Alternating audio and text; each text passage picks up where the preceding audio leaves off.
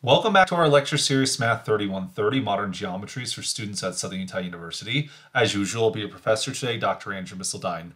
In the previous lecture, lecture 14, of course, we introduced the congruence axioms relative to a line segment, and then we defined the idea of a congruence geometry, one which is an ordered geometry plus the 6 axioms of congruence. We mentioned the first 3, and I promised you that in the next lecture, which of course is now lecture 15, that we would introduce the notion, well, the congruence axioms for angles. The last 3 are very similar to the first 3. As a reminder, we defined, well, I shouldn't say we defined, we introduced an undefined term for congruence of line segments, for which then we got segment translation, transitivity of segment congruence, and we had segment addition. In this video, we're going to introduce the idea of congruence between angles. So if we have 2 angles, ABC and DEF, we can say that 2 angles are congruent. It is an undefined term, and again, it's going to be a homonym to talk about congruence of line segments. We're not going to say that an angle is congruent to a line segment. A segment can be congruent to another segment. An angle can be congruent to another angle. They are different things, but they are, of course, related. We will use the same symbol, of course, to represent congruence. We say angle ABC is congruent to DEF, and we'll use this symbol that we see here on the screen. All right. So with this notion of congruence of segments and congruence of angles, we can now define what it means for 2 triangles to be congruent. Okay.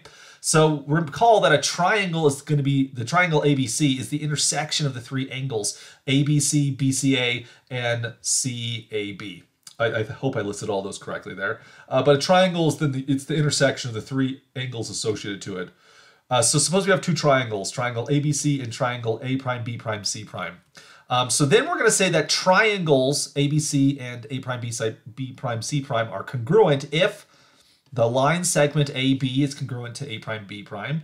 The line segment BC is congruent to B prime, C prime. The line segment AC is congruent to A prime, C prime. The angle ABC is congruent to A prime, B prime, C prime. The angle BCA is congruent to angle B prime, C prime, A prime. And lastly, that the angle CAB is congruent to the angle C prime, A prime, B prime. So we say that 2 triangles are congruent to each other if their 3 the line segments that form its 3 sides are congruent and the 3 angles are congruent.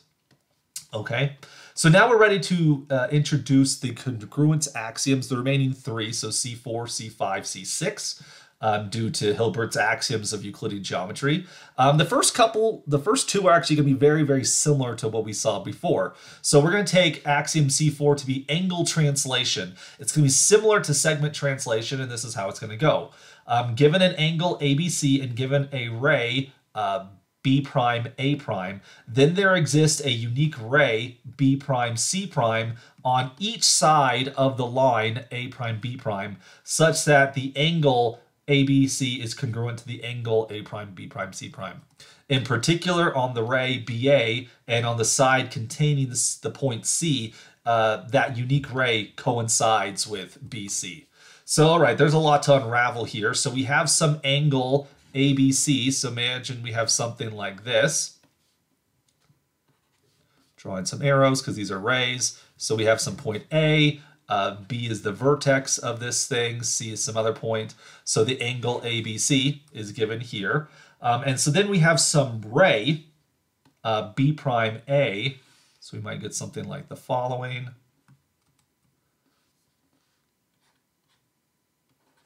Some ray A prime, B prime, like so. So the ray emanates from B prime. Oh, excuse me. This is supposed to be the, nope, that was right.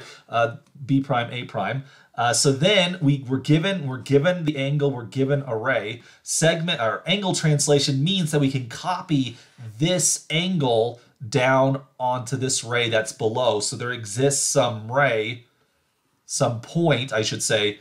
Well, no, there's some ray B prime, C prime, so the ray emanates from B prime as well. There's some point C prime right here, and so then we're going to get that this angle is congruent to that one. ABC is congruent to A prime, B prime, C prime. Okay, and so just like segment translation, angle translation has this uniqueness statement that if you translate an angle onto itself, the congruence in that situation actually has to be equality, right? So if you take, if we take the angle ABC and you translate it onto the ray AB, then the ray that's guaranteed to give you the congruent angle must have been BC, like so. Now unlike a segment translation, angle translation actually guarantees the angle can be translated in two different places. Because after all, when you have the ray B prime A, this ray, of course, can be extended to a line. And we know from ordered geometry that there are two sides of the line. There's this side and that side. So when it comes to angle translation, we can actually translate onto either side of the line. It doesn't really matter. So we get this angle A prime, B prime, C prime, or this angle A prime, B prime, C double prime. They're both going to be congruent to the original angle ABC. So when you work with angle translation, you do have to, of course, pick which side of the line you're doing. And on each side, there'll be a unique ray that gives you a congruent angle. And of course, when you copy it back onto yourself, that has to be the exact same thing, the exact same rays. You get equality in that situation. All right, so angle translation sounds a lot like segment translation, but we got to change the appropriate parts so that it's compatible with angles as opposed to segments.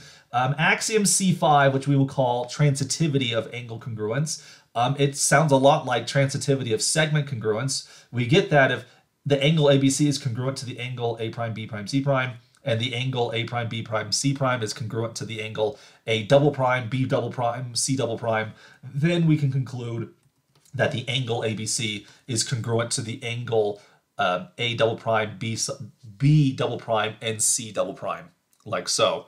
Now, if we were just to stop right here for one moment, I'm not going to even introduce the third axiom, the sixth axiom, I should say, just quite yet. We will do that of course, in a moment. But let me scroll up so we can see the angle translation. Angle translation is essentially the same axiom, but for angles as opposed to segments. And in particular, we have this uniqueness statement, right? This ray is going to be unique. There's only one of them. And of course, if you translate onto yourself, you get equality. So that's built into the cake there. We have transitivity here. Now, this uniqueness statement is very, very important because when we talked about segment congruence, we use the uniqueness statement of segment translation to argue and prove that the relation of segment congruence is a reflexive relation. Because angle translation likewise has that uniqueness statement, the analogous uniqueness statement, we can infer that by the exact same proof that angle congruence is likewise going to be a reflexive relation. By axioms, we have that it's transitive. Is it symmetric? Think about this. When we introduced the segment congruence with its three axioms, we then proved as a proposition that segment congruence is actually a symmetric relationship. And how do we do that? Well, I'm not going to go through all of the arguments here, but basically the argument came down to we used segment translation, then we used transitivity of segment congruence, and then we use the uniqueness of segment translation. So we use segment translation again to argue that segment congruence is a symmetric relationship. And since you're reflexive, symmetric, and transitive, this then proves that segment congruence is an equivalence relation. I am going to leave it as an exercise to the viewer here to prove that angle congruence is likewise an equivalence relation, because the uniqueness statement of angle translation will give us angle reflexivity. Transitivity, of course, follows from the axiom, and then the proof of angle symmetry with regard to congruence will come about from using angle translation, right? You take one of the angles and translate to the other, use transitivity there, and then you use the uniqueness to get that you started off with the same angle. So without any further proof, I can actually say that angle congruence is an equivalence relation. And this is one of the powers of the axiomatic method. Because angle congruence and segment congruence essentially have the same axioms, the same proof applies and we get an equivalence relation on angle congruence. Okay? The last of the congruence axioms, axiom C6, is going to be a little bit different. If you recall, for segment congruence, our last axiom was segment addition, allowed us to, unite two segments together and guarantee statements of congruence.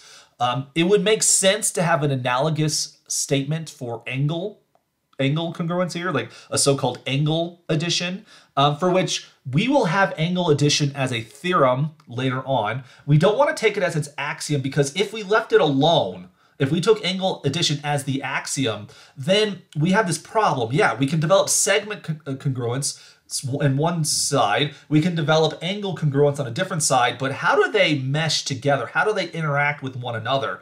After all, the whole point of segment addition was to see how segment congruence interacts with betweenness of points. We have to make a connection to this new undefined term of congruence with the old undefined terms of incidence and betweenness.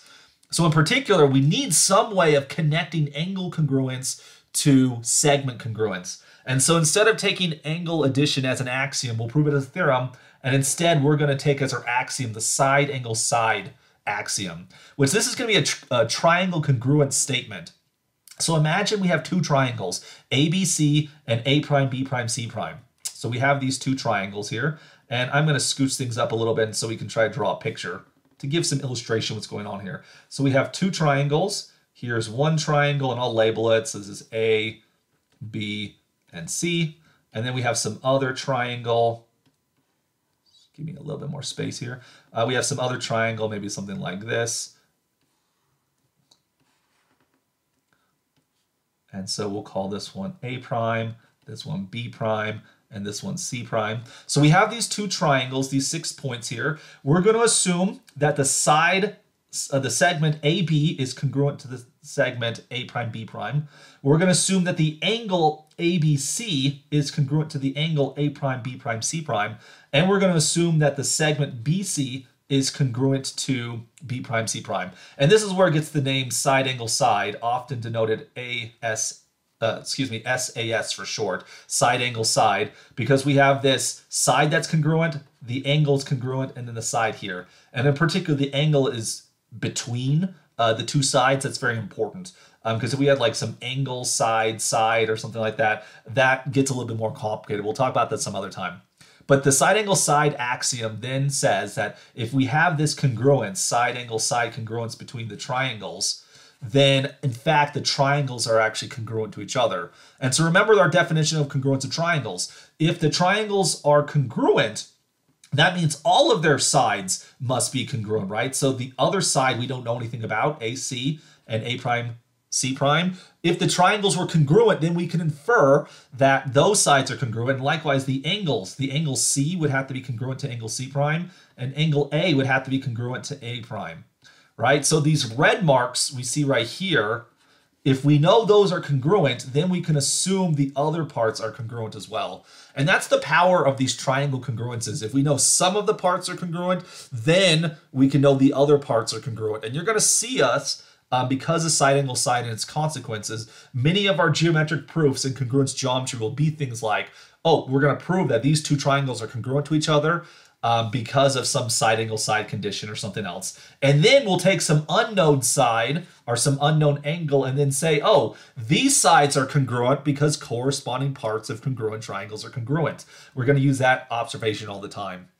And so that's a very, very powerful, the side angle side axiom is very, very powerful. We will prove angle addition in the future, not in this video, because side angle side is actually more powerful.